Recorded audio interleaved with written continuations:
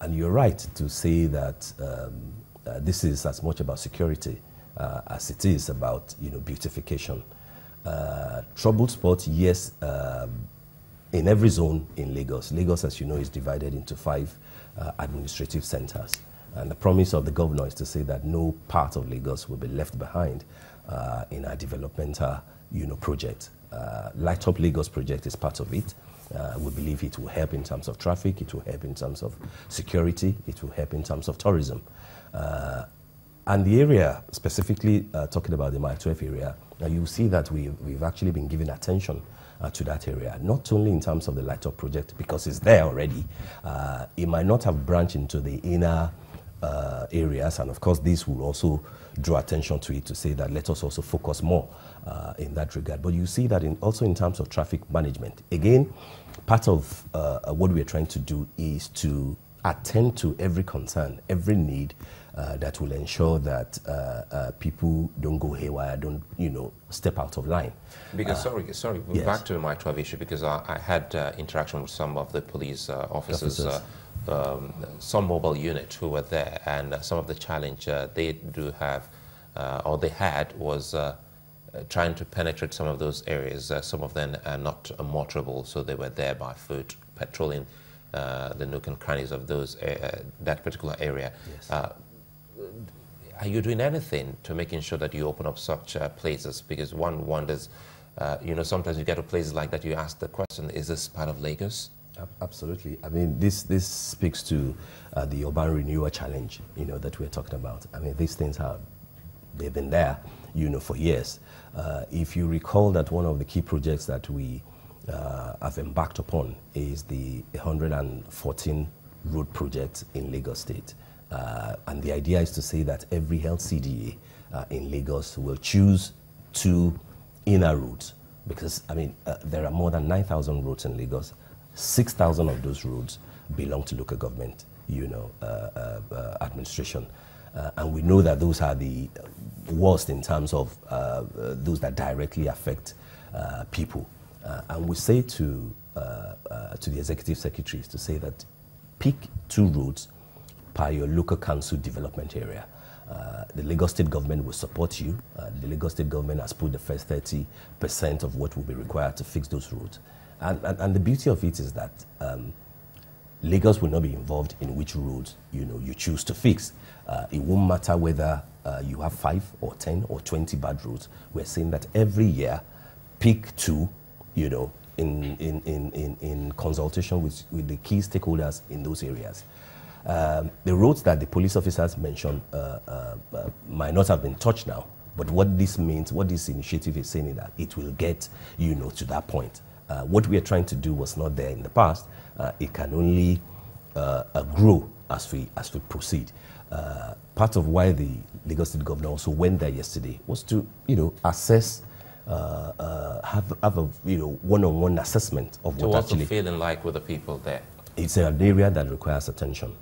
I mentioned that we had a meeting with stakeholders from the area. And of course, part of, there are recommendations already, which the governor is looking at. There are recommendations from the leaders in those 2 communities, recommendations from the police, and recommendations from independent assessors that the Lagos State government, also put up to say that let us look at the root and the remote causes of what could be causing the strife, You recall in 1999 when a very bloody fracas, happened there. One of the recommendations at that time was for government to consider the possibility of actually relocating the market. That was 16, if not 17 years ago. 16, 17 years down the line, maybe it's high time that we revisited, that recommendation in line with what the stakeholders from that, those 2 areas are saying now. No, are they saying the same thing? Well, we are studying, their recommendations. But the possibility of that, I will say, is very high, even though it's an important market. It's like the food basket of Lagos State.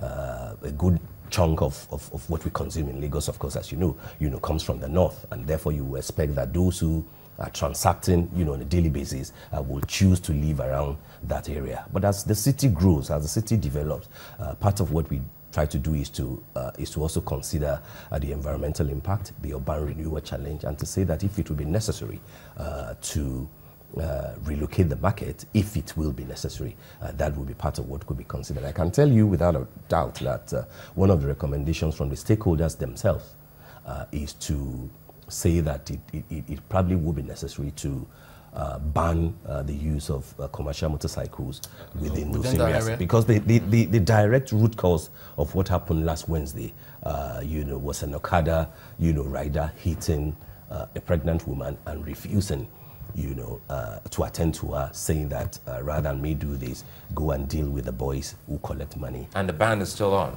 Oh, the ban is still on. For commercial motorcyclists in some places in Lagos, isn't it? Oh yes, restricted. They're restricted in some areas. It does not affect that part of Lagos. Yes. Yeah, because you really can. I mean, you're allowed by law, for now, to use commercial motorcycles. We understand that there's a river around the Agility area. Correct. Where some suspects usually lodge or reside. Is the police going to go into those areas? They are already there. They are already coming. Because I thought that they said, well, they won't go as of yet. No, they're already there. They're already there. They're already working on it. The Commissioner of Police was actually with the governor yesterday. He took him around. He showed him all the key areas. They know what we need to do. Don't let us forget the fact that even with the police, there are challenges. Policing is a federal responsibility. You heard what the Inspector General of Police said on Friday, that with 317 police officers, 1,000 in Nigeria, that's grossly inadequate. That's for the entire country. For a country of 170 million people, we fell short of the recommendation of United Nations. Lagos can't increase the number of police officers, unfortunately, and there's no state police. But we can do that which we have always done, which is to support the police officers with equipment and with the gadgets that are necessary.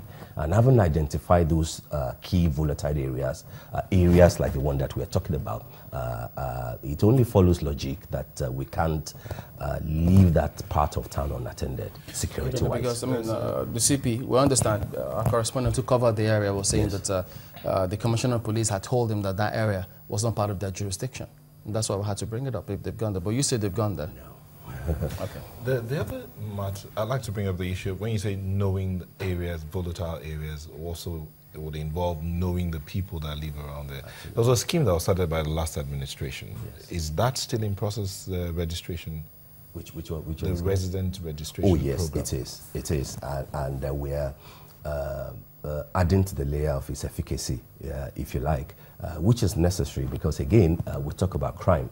Part of what we need to do in bringing down crime, in encouraging our youth to, step out of, the crime entanglement, is to get them engaged in other areas. And one of the things that we have done is to establish, as you know, the 25 billion naira employment trust fund, targeting startup businesses, those who can approach banks and financial institutions